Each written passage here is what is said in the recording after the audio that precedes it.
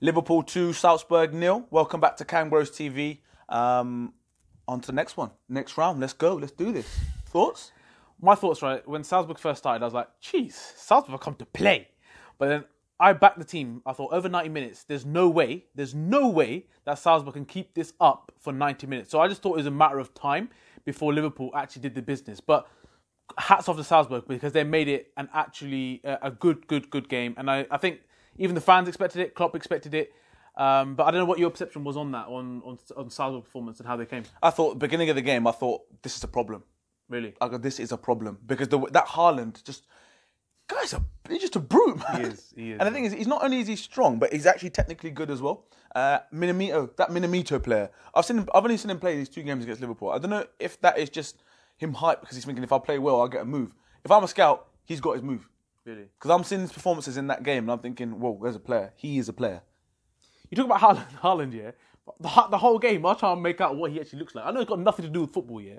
But he look like some guy from Robocop or so, or look like a dolphin or something. He looks he look like the guy, from Rocky. Oh yeah, the Drago. Drago, yeah. Looks like Drago. But I think it's a question that you asked as well, right? What Premiership team does he fit into best? Which Premier League side is he ready to go into, and will he make better now? That's the question I'd like to pose to other people because there's no doubt he's ready. There's no doubt in that he's ready. For the top teams. For the top teams, he's ready. His record is not a joke already. And I'm looking at him as a player, and he needs to be in an environment where he is now able... Like you could say Leicester, for example, right? There's players at Leicester who are ready to go to that next level. Whether or not Leicester take them there is another... At the moment, yeah, it seems yes, but he's ready to play on the top. For me, as much as I hate to say it, Man United should have the checkbook out, and he should be playing for Manchester United as ASAP Rocky, because with the strength that they've got from wide areas, they're lacking a... Lukaku, for as frustrating as he was, scored goals. If this guy can score goals like Lukaku did, be in the right place, right time, but also be an absolute problem, which he proves that he is, mate, I think he's ready. So that's the question out to the viewers. So Liverpool finished top of the group. A lot of people saying they struggled here in the whole the Champions League, but at the end of the day, we finished top of the group, and that's what we needed, right? So the talking points of this game. Let's start first of all with Mo Salah. Now I want people to be honest. First of all, the goal he scored was a complete mazza. To score from that angle. I never expected it, right? But throughout the whole game, I want to hear what Liverpool fans have to say because I was getting pissed. I was actually getting so frustrated with Mo Salah. But then when he did that goal, I was like, I was so lucky he didn't type in the groups. I was about to type in the group saying, literally trying to slew Salah. So, what did you think of Salah's performance? And I'm kind of concerned that I'm saying this. Is Salah's time done at Liverpool? Whoa. No, listen, no. Whoa. No, listen to what I'm saying. Shit. Listen to what I'm saying. Is his time actually done at Liverpool? Should he be going off to somewhere else and should we be looking for a replacement? I don't know why I'm even saying this, but... I know why you're saying it. You think so? After watching that last video and you gassing up about Sancho this, Sancho that... No. That's why you're saying it. No. Let's not bring Sancho into it at all. What I'm saying is, before he scored that goal, I was literally throwing my toys at the pram. Maybe it was just me. But if you're Liverpool fans, you need to own up here and say, was you in the same boat as me? Because I was just getting a bit irate. Listen, if Liverpool had lost that game yesterday and they didn't progress, he would have been the scapegoat. Not scapegoat, he'd be getting slewed because... Just let me finish. Go on. There is someone, you always need to pin the blame on somebody, and it would have been easy to pin the blame on him because he missed such big chances. Yeah. But now, I'm telling you now, you can... I don't obviously speak for them, but from a defender's perspective, when you've got a forward that can continuously get into positions like that, continuously, whether he scores or misses, it is frustrating when he misses because as a defender, it's under so much scrutiny because a deflection and it goes in and you lose 1-0. I get that. But when you've got an out ball like that every time, you can hit it up to him and he'll hold people off. Yes, he has been slightly wasteful with his opportunities. That's me putting it very lightly. And it is frustrating and I was losing my mind at times. Okay. But you're not going to find, I'm telling you now, across Europe, a player who is consistently in positions like that, who can pin big centre backs, who can run you, who can come short, who can beat you, who can score from corner flex. This is what I'm saying. Yeah. So as frustrating as it is, and it's easy at the time to start getting annoyed, but you could there's clubs across Europe will snap your hand off to have him because he makes any team better. Yeah. All the runs, the passes, the movement. Yeah, and I'm not phenomenal. I'm definitely not denying that the guy's abilities. I'm definitely not denying that at all. But I'm just saying, like you touched on it before as well. Like we had a discussion off YouTube was about his body language. Like sometimes you're just saying that he's just throwing his arms around. He doesn't really care. Is that what you're going at? Or I don't think. Yeah, I mean, I have said it to you in the sense that if I see any of the front three going, I do think it will probably be him. Okay. Because I just think out of the three, he's probably the most high profile, and like in the sense that he's had a few moves. He's a big dog, and he's done it. He's done madness really. If you put it in perspective, he has done madness in his time at Liverpool, and I almost do sometimes feel like. If you look at Firmino yesterday, he had every right to throw his toys out when Keita didn't flip that ball in. He could have turned around and could have gone mad. He could have, well, like, what are you playing at? I could do with a goal sort of thing. Just kind of went, yeah, I'm frustrated, but on to the next thing. Just move, keep it moving. Sadio Mane, yeah, he flipped out, but maybe because it's like, well, it seems to mean a lot more to us than it does to you because sometimes you turn around and say, look, so what? Do me something. What are you going to say to me? That's what I feel like Mo Salah gets like sometimes. It's like, well, you can moan all you want, but what can you actually do to me? Because without me, this thing don't run. That's kind of what it is. So, like I said, from a defender's perspective, having someone like that, even at every opportunity, you can clip the ball. You can go feet, go chest, in behind. I don't think there's many players in the world who are as good at all three facets as he is. No, I totally agree with that. Next topic of discussion. Uncle Naby. Uncle Naby has arrived. He's not uncle no more, he's cousin. He's now cousin Naby. Cuz, what up, cuz? No, but listen, Naby Keita, that header, brilliant header. But not just the header, his performance again. Like we touched on it earlier, the way he takes the ball away from defenders at the very last minute. Yeah, come, whoop. And, the spaces he finds, this is what we thought that we were buying when we first arrived. I think I said it to you. I want to reserve judgment. I'm still doing that. I'm still doing that. Don't get me wrong, because listen, he's had a couple of good games. Yeah, let's not get and an injury might come, and that sets you back months, right? And same thing for Fabinho. Klopp did say, when I buy a player, I don't buy him for this season. I buy them for the season after, and I get all that. Fine. The performances that he has showed, and even that glimpse in the Man United game when he came on, that's what we've been looking for. He looks fitter, sharper, everything. But the thing to keep in mind is, it is difficult for a player to get to that speed and acclimatise when you're in and out of the team and you're not fit and you're getting injured and stuff. So give him his dues, and he's getting fit, obviously. But yesterday, he looks quicker. He looked more agile. Yeah, I saw him run through the middle. That the layoff that he did for Salah, for the chance that he missed, the sitter that he should have just slid into the corner, that was Naby running straight down to the middle and then laying it off for Salah. Yeah. So definitely agree with you on that. But having said that, I think hats off to Klopp for using the squad right. And this is the perfect time to use it, because this was meant to be our toughest month, and it still is. And the way we've started this month has been very good, right? Not just the month, but I mean the 9 fixtures that we've got together, all clamped together. We've got 3 wins now.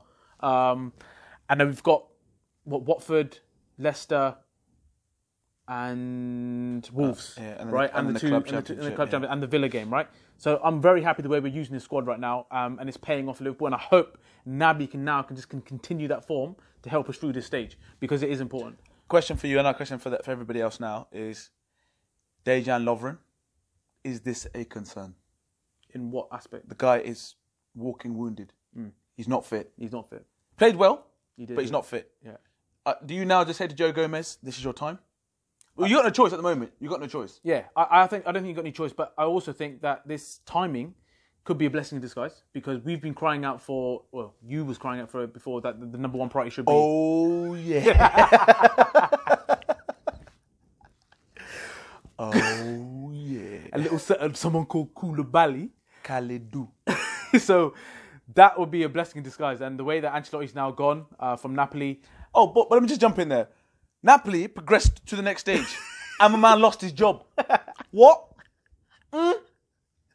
What? It's a buzzer. Also, if Arsenal do not go and get Ancelotti, you ain't got to pay nothing. He's available. He's lived in London. If you don't get Ancelotti, you're mad. Yeah. You're mad. As an organisation, you're mad. And I've got no sympathy for Arsenal fans from there on. If you do not go out there and get Ancelotti, fuck Arsenal. Exactly, because the structure of their club is they all talk about they want to spend money on bringing managers out of contracts. Allegri's been sitting around for a year with no income. Nothing coming into the bank, He's available. Didn't get him. This guy has lost his job. He's been in London, Arsenal need somebody proven. That's your guy. Go and get your guy. If you don't get him, I'm done with Arsenal. I don't want to hear it no more. And I'm sorry, yeah, like they're mentioning Everton's name in this debate. Like, no offense to Everton, yeah. Come on now. Well, come on now. Come on now. They goes Moyes, Emery, yeah, or Ancelotti. Please. Put some respect on Ancelotti's name, please. Like you said, yeah, no offense, yeah, but come on now. Just come on now. All right, anyway, back to the topic, yeah, of discussions. Sadio Mane, causing havoc. Just give him the Ballon d'Or now. He's causing absolute havoc, and his consistency is nuts. Stand-up performer every single time. And he literally wears the badge on his chest when he plays. Literally, heart on his sleeve, everything. Do you know what the thing I love about him is? I think before his biggest threat was he'd stand you up and then run you. Yeah. Now he's actually like, no, fuck standing you up. I'm just gonna run. I'm gonna dribble and run you because you can't. I'm stronger than you. His confidence is. And I'm quicker than you. Yeah. It's mad, absolute madness. And hopefully, and listen, I hate to say I told you so, but I told you so. If you go back through the videos, I did say. Salah had his year, Firmino had his year, this guy is due, and it will be his year. As frustrating as he can be, I've always said, you can't go into a game without him. I've always said that, as frustrating as he is, right? And this is why. Because you keep doing the right things over and over again, it will pay off. Luis Suarez, first season, everyone was like, he's a dud. You remember that? Everyone said he keeps hitting the bar, he's only scored this many goals. But in my head, I'm like, well, he's hit the bar and post more than anybody, right? So, a millimetre either side, there's a goal, right? And then look what happened. This guy, same thing. I'm sorry, he's got to be top 3 players in Europe at the moment. Yeah, I think so.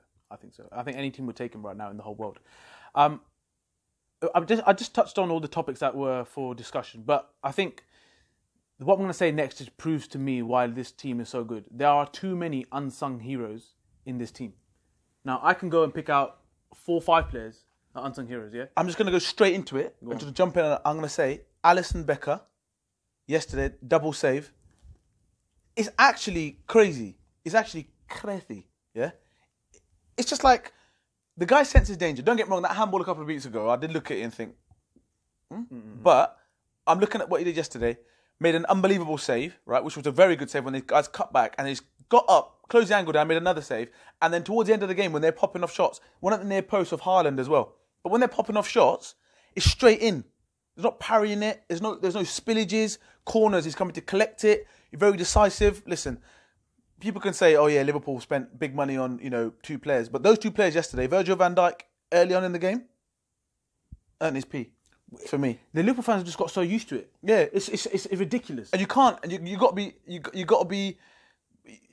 You got to put yourself out of that bubble because you can't get too used to it because these people will make mistakes and that will happen. Yeah, of course. But it's great to see that the level is set so high because it drags people up with you. Yeah. You then saying to Lovren, player, you got to get to this level because if you're not, Koulibaly's coming. The thing is, it was just seasons ago where the goalkeeper would be spilling, and then the pressure would be coming on for Liverpool. And now it's just safe as houses. Adrian did the same thing the other day. He came on, first thing he did was spill it. Yeah. It's because it's natural. It's goalkeepers. It's what happens. And then the other 2 players I want to mention is Bobby Firmino and Gini. I can't believe still that people are still, till this day, question Bobby Firmino.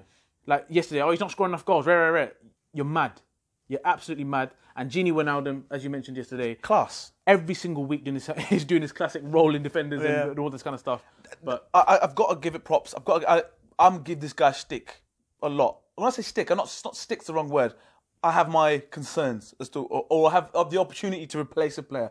But Jordan Henderson of late, mate, energy yesterday was a joke. Vision, he's actually passing. He's passing.